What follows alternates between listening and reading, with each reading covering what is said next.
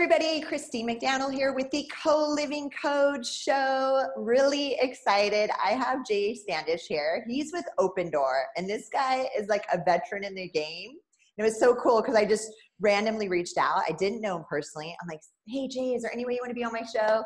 He said, yeah, of course. And I was stoked because again, he's been in the game since 2013, 5 years. He will talk about, I do believe you coined the term co-living, so props to that. I didn't personally, but there was a crew in San Francisco during our time of getting going that I think that's when the coin. I love it. I love it. And so he's up in the Bay Area, and then they just opened up Portland. They've got 5 different properties. They've got 3 getting ready to open up in the next 4 months roughly. So they've got some fast growth. It's an amazing concept. He's all about community and the sharing economy, which we all love, right? So yeah, why don't you go ahead and kind of take us back 5 years, right? When you wanted to start this. Yeah, totally. Yeah, when we started the company, really co-living didn't exist as a concept in the way that it's currently being kind of described and developed. Obviously, various forms of community living and intentional community has existed since humans came out of the primordial soup. But yeah, we were just really, it started out actually out of a grad school project up in Seattle. And my friend and I, who's now my co-founder, we really just wanted to live in community ourselves and had found a group called the Embassy in San Francisco that was doing a really beautiful mansion in the Lower Haight in San Francisco. And so we kind of shadowed them as a project, and then we're like, hey, we want to do this too, and decided to move to the Bay Area, started our own house in Berkeley. And then from that, 2 months after starting our first house, CNN was on the doorstep, and we're like, okay, there's something going on here. So from there, we kind of put together an LLC and really kind of bootstrapped the company in the first, 2 years or something. We went and master leased a project called the Farmhouse in Berkeley. That's a beautiful 16-bedroom Victorian. And then we bought a building with some investors and renovated it called the Canopy. And then the third project, we kind of became property managers. So as we were going, we were kind of figuring out what's the right way to structure things on the real estate side and sort of the business model, so to speak. I mean, I think the business model was obviously just kind of being a landlord and renting rooms and getting a margin on that, but how you actually structure that. And also just starting out as a company that didn't have a huge amount of backing.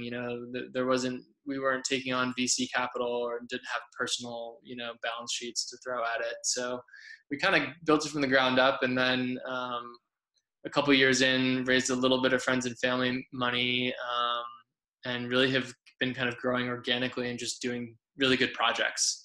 Our focus has always been, only doing the projects that actually make sense financially and not getting overextended, and really focusing on getting the community right. And really that there was something kind of to be developed and to be matured in how the communities are run, and doing a couple really well so that where all the kinks could be, and how to do it right. And then we've kind of gotten there, and now we know I think how to grow responsibly and make sure that all of our projects are really amazing from a community experience standpoint, where the goal is that someone living in one of these houses, it's actually one of the most impactful experiences in their lives. So that's so cool. And you said since day one, you've lived in the concept all 5 years, right? Yeah, I lived in our first house, which was only really around for a year. We kind of personally leased it in our own names. And then when that closed down, moved over to a house called Euclid Manor that I'm in right now. And I've been in this house for maybe 3.5 years, something like that. That's so cool. And does your co-founder, does he also live in the concept? Yeah, we've lived together the whole time. Oh, that's awesome. So, oh my gosh. We eat our own dog food. We live the dream together. So That's so cool. And you'd said this before we turned on the recording and got started, is that you guys, from every aspect of the business, like you guys are personally involved, right? Yeah, totally. So, I mean, when we started, obviously co-living didn't really exist, and we had to figure out how to get the concept, give it traction, and make it happen. And we weren't coming from a real estate background. We were really coming from create the community experience and the lifestyle that people want, and then backed ourselves into learning a lot about real estate. So, we at this point now we're acting as developer on some of our projects, although most of them we're partnering with developers and investors, and really serving as a property manager. But yeah, I mean, we're very deep in culture and community and kind of systems in the house for kind of self-organization. Really like to think of the community as an empowered group of people who can solve their own problems and come up with their own systems. And so every house is a little bit different. It's kind of like things evolve from the initial DNA that gets set up, and then the houses will change, how they do chores or how they do decision making, or what kinds of events they have and what people care about in the house, depending on the people that are there. So yeah, very deep in the culture and sort of the systems of how to run houses really well. And then obviously kind of the property management is at the core of the business in terms of renting out rooms, making repairs, setting up the contracts well, just like coordinating the operations. And then actually a lot of our work is really at the real estate level in terms of development, of either doing our own deals, or even when they're deals with partners, we still do a lot of underwriting and sort of concept design on the projects, and are pretty highly involved even in like material selections for projects that we don't own but are going to be managing. So yeah, and we've had to deal with entitlements and getting zoning permits and getting bank loans and explaining things to all the various authorities that are involved. So pretty much anything involved in co-living we've personally touched, and also the company is involved in. Because how close in the Bay Area, how close are you to actually the city? Because I know San Francisco has some very unique rules on co-living. Yeah, we have projects in Oakland, Berkeley, and San Francisco. Yeah, we're pretty familiar with the zoning and the use kind of guidelines in all of those cities. And Berkeley and San Francisco in particular are kind of infamous for being, just generally for housing, there's like a lot of regulation. And to add co-living on top of that is a lot. But yeah, I mean, the city of San Francisco, we've been in conversation with for many years, and are on kind of advisory committee for the zoning department on how to create a co-living forward kind of use permit. Are they receptive to that? That's really good to hear that you guys are yeah, working and it takes time, but they're looking at it. And it just depends on the city. That's part of why we're in Portland, is that there's like really creative housing policy there, and pretty permissive of interesting new uses. And there's also like lower parking restrictions. It's very like bike and transit forward city. So you can do more interesting projects in Portland. And it's just kind of, I think, the right culture as well. So. For sure. Are you going to move once have you lived up there at all, or are you going to stay in the Bay Area? I went up there for about 6 weeks when we were first getting going in Portland. And I used to live in Seattle for many years, so have some friends there and stuff. But we kind of go back and forth, and eventually we'll get a team member on the ground there, but probably not until we have like 3 new projects that are being built right now in Portland. So I think as we get closer to those launching, we'll be more involved. Nice. And then what's your guys' average stay at your homes? Pretty long. So yeah, we did guest stays in the early days when we were kind of bootstrapping and trying to make cash. And also it was kind of an interesting cultural experience of new people coming in and spreading the word. But nowadays, it's all long-term. We sign long-term leases. So the average length of stay is like, 19 months or something like that. It's kind of hard to measure because we have people who've literally been in the houses for four and a half years, 3 years. But yeah, so it's in the sort of 2 years range. Is it a 1 year minimum or 6 month minimum? So 1 year minimum. Oh, wow. Okay, cool. And that's to help build community, obviously, right? Yeah, real kind of buy-in and sort of investment and ownership on the sort of social level, people getting to know each other really well. And I think it makes the community a lot more coherent and sort of stable over time if you have a relatively consistent cast of characters that get to know each other and each other's quirks and communication styles, and is able to develop kind of that sense of chosen family in the space. And then what's like the age range, and is it mostly guys or girls, or is it split up? Does it depend on the house? Yeah, so all of our houses are pretty gender balanced, usually like dead on. And the age range is basically, we say 25 to 35 is like the core of it. There might be some people in their early 20s, some people in their late 30s. This house, Euclid, that I live in is more like early 30s to late 30s, just happens to be the group. But yeah, sometimes people, occasionally in their early 40s. We had a family just move out of here that actually had a baby here while living in Euclid, and they were like, I think 38 and 40 or something like that. Had a baby late in life, that was our first child. Oh my gosh. Yeah. That's awesome. No, because people ask all the time. So did that change the dynamic of the home? Not really, honestly, a little bit. We lucked out the kid was like really cool and mellow. I think that's a huge part of it. I think there's a couple people in the house that were like, felt like more impacted by it than others. But for the most part, it was fine. And we kind of knew that they were going to move out once he started walking, which I think went a little bit longer than they had anticipated. But we were all like, I don't know, it seems fine. Like, you've got 10 aunts and uncles looking after him all the time. He's not going to run into anything. So oh, that's so cool. That's awesome. And then so how many people live? I guess it depends on the house, but like, which house has the most amount of people living in it, roughly? In general, like, we found that under 15 is kind of a good number, but farmhouse I think has 20 because there's a number of couples there. But it's, over the years we've kind of noticed it's like a little big, because even 10 I think is a good size co-living house. So to be twice that is kind of a lot. We try to keep it under 15 if we can.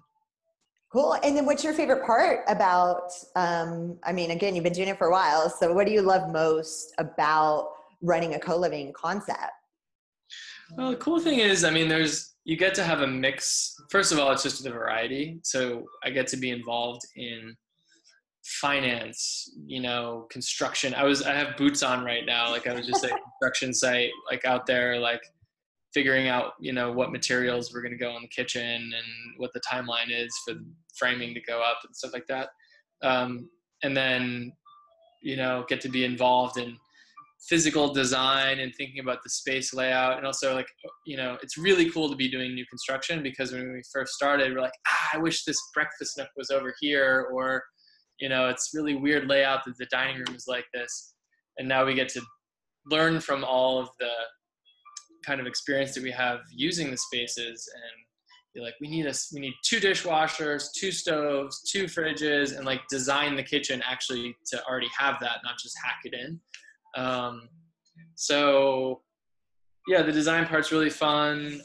But then, like, I'd say the most rewarding thing is just the people, and living in the houses particularly. Like, I think with any kind of like big project or organization or endeavor or mission or startup, there's this sense of like delayed gratification, as well as like, when are we really going to make the impact, or when are we going to kind of paint our masterpiece? And the cool thing about this is, like, you get to kind of reap the rewards on a daily basis, just by like dinner parties happening and music nights, and like people having really profound conversations and seeing the relationships that build. And really actually seeing it make a difference in people's lives is super rewarding. So. That is super cool. Okay, no, I love that. And then I love that you touched on the 2 dishwashers, the 2 sinks, and you're right, because every house, it's like, oh, we wish this was a little different. And then we've talked with other co-living operators where the dishes, like, so do you guys split the chores equally? Because dishes in every co-living concept, every single one, it's always like, okay, who's doing the dishes? What's going on? There's dishes all in the sink. How do you guys kind of facilitate some of those chores? Well, in general, chores and a lot of other house systems are at the level of the community themselves for the system that they want to use. We have like a variety of kind of templates or ideas that we kind of hand over and say, you could try these different options. But there's only one rule that at the social level we dictate from the OpenDoor level across all the houses, and that is no dishes in the sink ever. Clean or dirty. So it's like, and we super emphasize that as the house is getting built up, is literally just the dishes in the sink. That it's like similar to a relationship. I don't know what the analogy would be, but spending quality time together or whatever is like, if you take care of the dishes, like the rest of it, it's like an indicator for the health of the relationship. So. Nice. I like that. Because, we have somebody that comes in to do our dishes every day, that's like a concierge doing it for us. And I still see dishes in the sink during the middle of the day. And I'm like, we're so spoiled. We have somebody doing it and there's still dishes in the sink. But what's funny is every single person, same issue, every concept I've talked to. But you guys are saying that's like the one thing. It's like no totally. Yeah. I mean, actually in the three houses, our first 3 houses, none of them have had or have professional cleaners come. Everything's done by the houses. And I think if you walked in, you would assume that there were professional cleaners involved. Wow. Just very tidy. And you create the culture the right way, like people take care of it and are really involved and have a sense of ownership. And I remember being at a party actually at the farmhouse. And it's a party because there's like random people showing up and they don't necessarily know that I'm like the landlord. And they're like, man, this is the cleanest co-op I've ever been to. And I'm like, yeah, it's pretty cool, huh? It's like, they're like, yeah, and like the furniture is like super like stylish, but also feels like authentic and real. And it's not like, it's just like great. I'm like, yeah, I know. Like, what is this place? Just like pretended to not be, So yeah, I think all of these things kind of weave together, but the social experience is the foundation from which everything is built. And then talking about systems, which you mentioned, do you guys have software? Like what's managing all this stuff? Yeah, we've kind of glued together a bunch of off-the-shelf modern kind of SaaS software using APIs and stuff like that, rather than having like a custom built piece of software, we've reused stuff that people have already built and just kind of glued it together. Oh, cool. Just hacked it. That's kind of what we're doing. We're building our software now for everybody because I'm blown away that this space has no software yet. So we're really excited. Early days, I mean, we had spec'd it out and, talking to kind of VCs in the Bay Area, and they're like, well, could you like slap some software on it? And then it might be more of a VC thing. We're like, no, it's not really necessary yet because at the time there wasn't enough co-living stuff happening. We're like, there isn't a big enough market. Like if you just were going to build a piece of software to manage co-living houses at the time, it was like, well, we could use it and like campus could use it. And this random house in Bulgaria could use it. And that's about it. But now I think there's actually enough you could build a piece of software and sell it to all the various operators out there. Yeah, because people are doing their own in-house thing as well and stuff like that. So because you have different pieces that are still having to talk to each other, right? It's not like all in one. Yes. Yeah. Totally. Cool. Yeah. For the booking and all that. Cool. Got it. No, and that was my thing. I was like, I don't know how you guys are doing this with that many beds that you guys are running, that many locations. But yeah, so hopefully it is well received. But I thought there was already software out there, and everybody asked was like, nope. And the real big players like We Live and all of them, they have their own, obviously. custom built solution. Yeah. Awesome. Okay, so my last question for you, Jay, is where do you see, and again, it's so cool because you've been doing this for 5 years, you've seen 5 years worth already, like where do you see the future of co-living as an entire industry? Totally. Well, I'd say there's kind of two big pieces. One is, you know, everything heading toward basically an institutional asset class. So yeah, when we started, it was more like convincing developers that co-living was a concept that was worth doing, as well as this tiny company called OpenDoor. And now it's more like, we'll start the conversations. They already know what co-living is, and they're like, cool, how are you guys different? And we're like, wow, this is a totally different conversation than what we were having 2 or 3 years ago. Because we were sort of like the only person they were talking to then, and now they're like, cool, well, we're talking to 3 different operators. We're like, okay, interesting. So yeah, we're already seeing obviously a lot more people do co-living, and it's becoming, I think, quite well known in the real estate world. And so the more deals that happen, the bigger deals are able to be, because you're building comps, and then people go at risk and kind of put their chin out and do a bigger deal. But we need to see some of those bigger deals get traded and sold, so that there's starting to be comps on what the sort of like exit cap rates are on like a larger co-living project. It might be slightly sub-institutional, might be like 50 bedrooms or 100 bedrooms. And then you start seeing some of these projects, I think like Ollie's doing, that are like 300 bedrooms. That's like more properly an institutional size deal. But a lot of times they're slicing out like 30% of, like 30% of one of those larger deals to be actually co-living. And then the other part's just like traditional multifamily.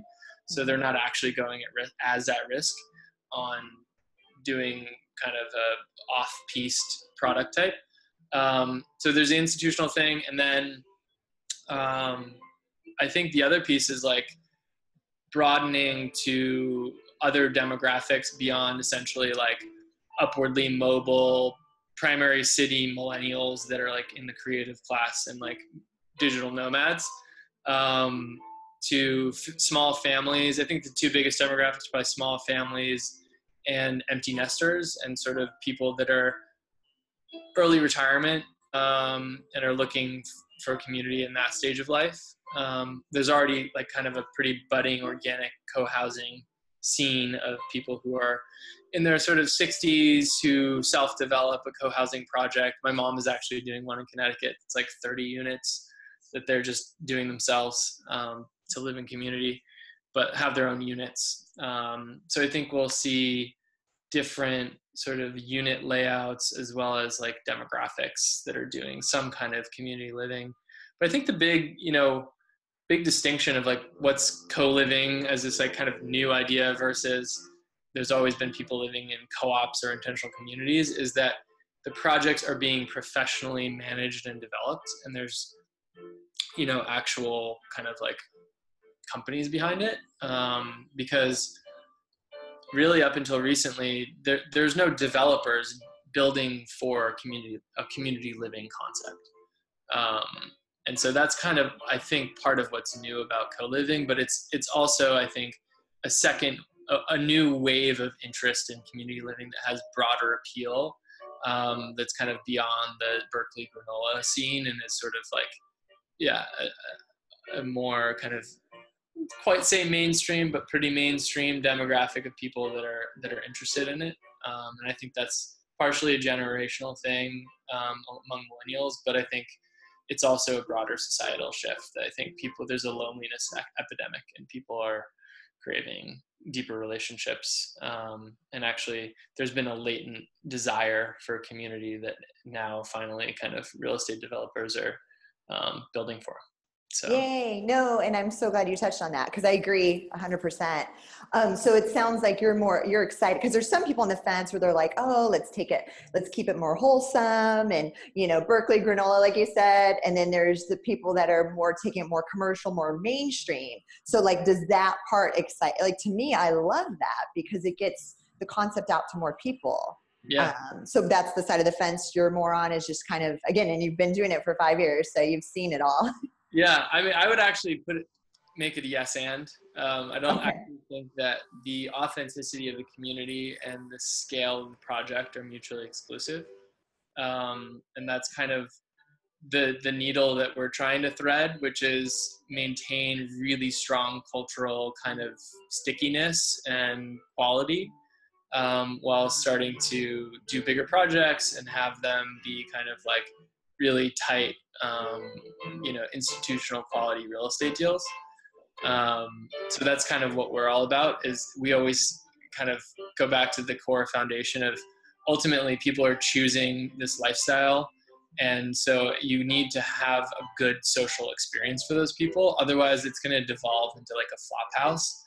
And so you do need quality, authentic culture, and you need to do the deals really well. And there's actually a lot of synergy in terms of how you design the physical space, how you design the operations, how you curate community, to be able to kind of have all of those things cohesively come together.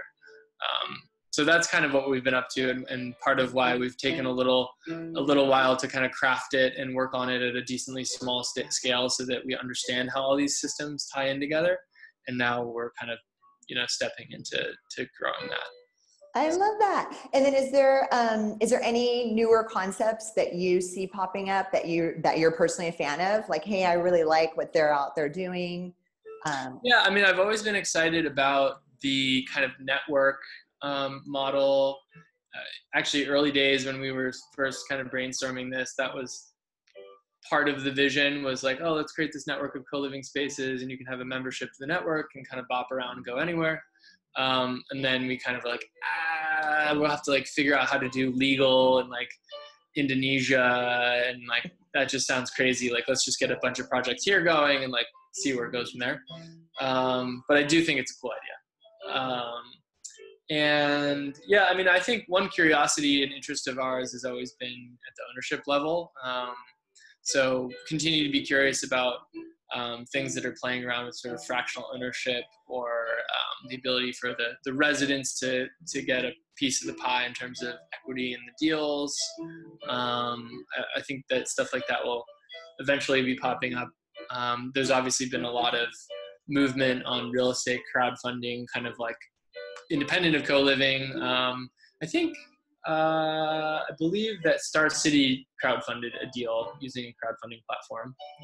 So that's, but I think they pair well. I think they're all part of the same kind of future vision that we're living into. So, yeah. Awesome. Well, Jay, thank you so much. I know you're a busy guy. It's like you're coming off of a construction site, on one of your projects, and to do this interview. But again, it's just so helpful in getting the word out about co-living, and you're awesome. Absolutely. If you're ever in LA, let me know. Yeah, that sounds good. I'm sure I'll be down there. Okay, cool. Thanks again. Have a good day. You. All right. Take care.